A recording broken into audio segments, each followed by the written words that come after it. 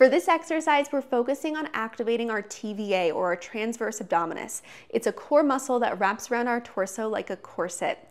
If you place your fingers on the two bony parts in the front of your hips and then walk your fingers just in a little bit closer to each other, this is the area that we're going to focus on activating with our breath today. Let's start with the setup. Begin with your hands below your shoulders and knees below your hips. If you'd like a little extra support, place a pillow underneath your knees. From here, let's find a neutral spine. If you're not sure what that feels like, you can arch and round your back, playing with the extremes of what a neutral spine is not.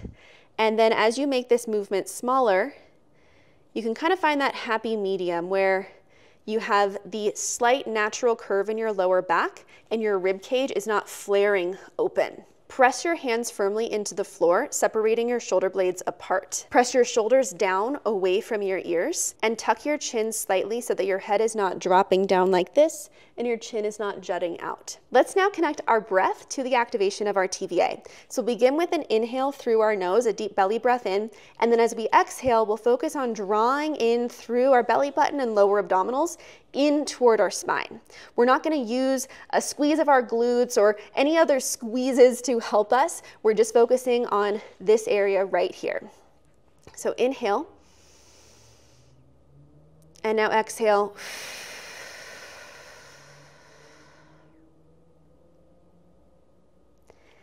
As you're drawing in, if you were to take your fingers to your lower abdominals, you should feel some tension pressing back at you. And then inhale again, release.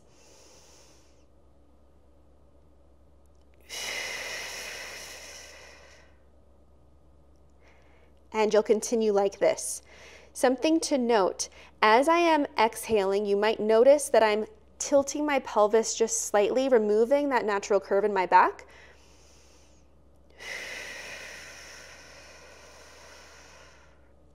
That's helping me to engage this area here.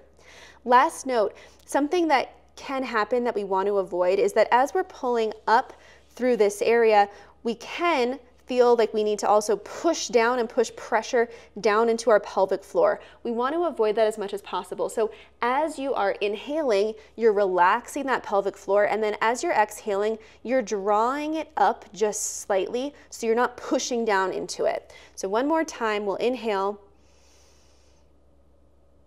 And now exhale.